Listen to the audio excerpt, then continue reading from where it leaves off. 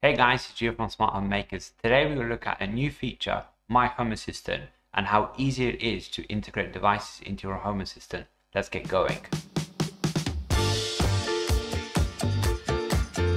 Now we're in Home Assistant, and let me look how we used to add integration. So we used to go to Configurations and Integrations. Over here, we can still use this Configure button, but now with My Home Assistant, we can do that from the Home Assistant integration page. So let me show you that now.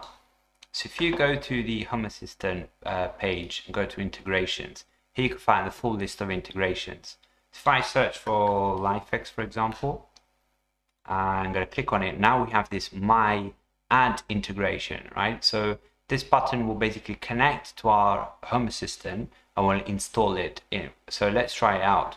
So if I click My Add installation, now we need to link the URL of our Home Assistant in this page here.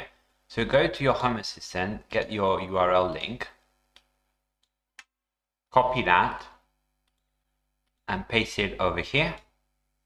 So we can click, for example, update. Now we've got the prompt. We can prompt open link. Now that will go back to our Home Assistant instance and we can say, okay, we can set it up. We've discovered a bulb.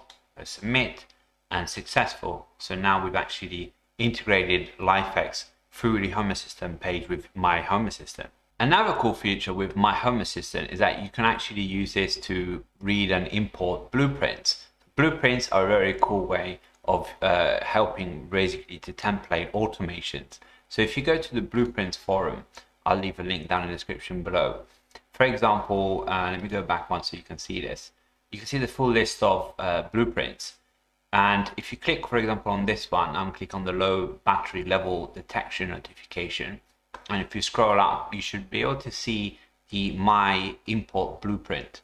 So if you were to click this, and obviously you need to have your Home Assistant Core 2021.3 or higher, click Import Blueprint, and you have the, again, the instance URL here already set up. So click Open Link, you can have a look at the content of the blueprint.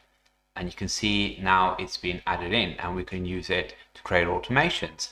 So as always, it's awesome to see Home Assistant releasing new features. But if you want to find out more about Home Assistant and new to it, I've got a video here which I'm going to explain some of the Home Assistant concepts. Another video is going to explain to you the options and where you can install Home Assistant. Like and subscribe, and I'll see you in the next one.